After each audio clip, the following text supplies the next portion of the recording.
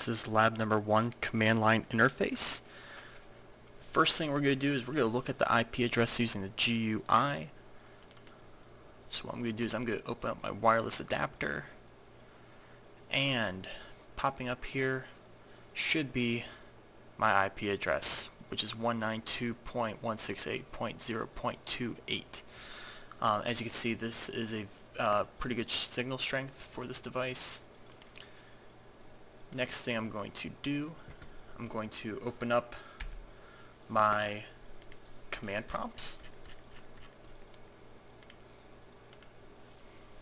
So right here is our command prompt. First thing I'm going to do is I'm going to get into the root directory. Now what I'm going to do is I'm going to search my IP address using ipconfig, since I'm on a Windows PC. And here we are. Here is my IP address, matches the one that was in the GUI. Right below that I have the gateway address. I'm going to go ahead and write that down because I'm going to use that later. Next, I'm going to display the contents of my directory that I'm currently in, which is the root directory. So there we are. There's the directory of C. I'm going to now clear my screen, typing in CLS, and it's gone. Next thing I'm going to do is I'm going to create a directory, so I'm going to do md. I'm just going to do a test directory, so test. Now if I search my directories, right there is test, so I'm going to change my directory by typing in cd test. So now I'm in the test directory, and all that's in there is a few miscellaneous files for formatting issues.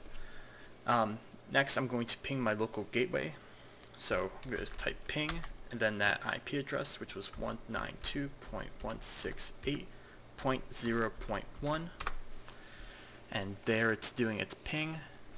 4 packets sent, 4 packets received, nothing was lost. And then the time is down below. Next I'm going to ping my favorite website, which is reddit.com.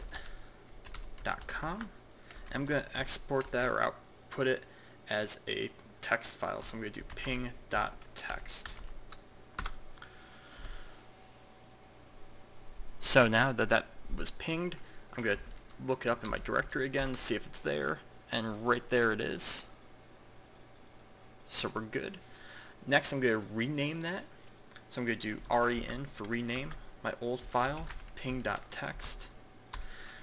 And then my new file name, I'm going to do reddit.text. And that should rename it.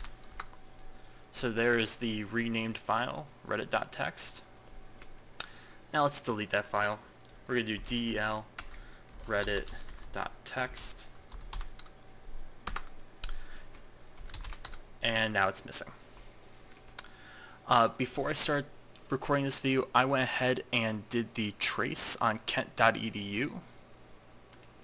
So right here is the trace for that.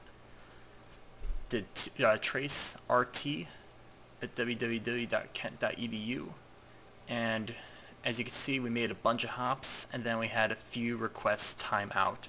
However, the trace was completed. Next, I'm going to go back to my root directory, and we are going to get rid of the test directory. So just to make sure it's there, right there's the test directory. We are going to remove it, so we're going to do rd test. Now, when I type in dir for directory again, it is now gone.